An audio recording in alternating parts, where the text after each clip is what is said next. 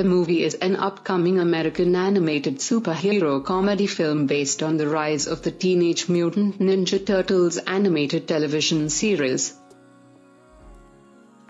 Rise of the Teenage Mutant Ninja Turtles. The movie is an upcoming American animated superhero comedy film based on the rise of the Teenage Mutant Ninja Turtles animated television series, which itself is part of the Teenage Mutant Ninja Turtles franchise.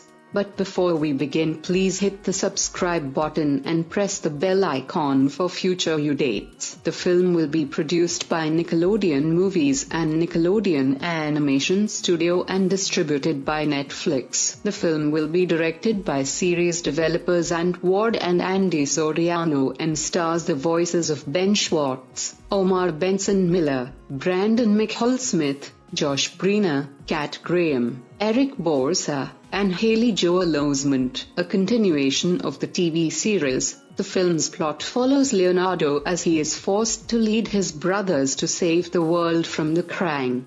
Rise of the Teenage Mutant Ninja Turtles. The movie is scheduled to be released on August 5, 2022. 2 years after Shredder's defeat, the Ninja Turtles are faced with their greatest challenge yet when a mysterious stranger arrives from the future with a dire warning. Leo is forced to rise and lead his brothers, Raph, Donnie, and Mikey in a fight to save the world from a terrifying alien species, the Krang.